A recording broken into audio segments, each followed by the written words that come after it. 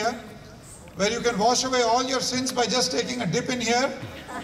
But yes, really. But fortunately or whatever, you guys have just been doing such pious work for the last 5 days that maybe you don't need it. Yes, that And is so true. whatever sins have been committed in the last few decades can be washed away just by coming here and standing next to it. We have for you a kind of a medley of different folk dances from India, along with a couple of Bollywood numbers as well. Bollywood, And yes.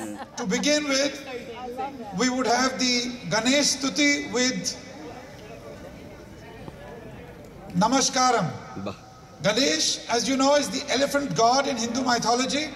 Many of you may have seen it. Oh yes, I'm a Ganesh. He is generally a very congenial god. He doesn't get angry, and therefore he is not only found in temples, but he's also found in drawing rooms.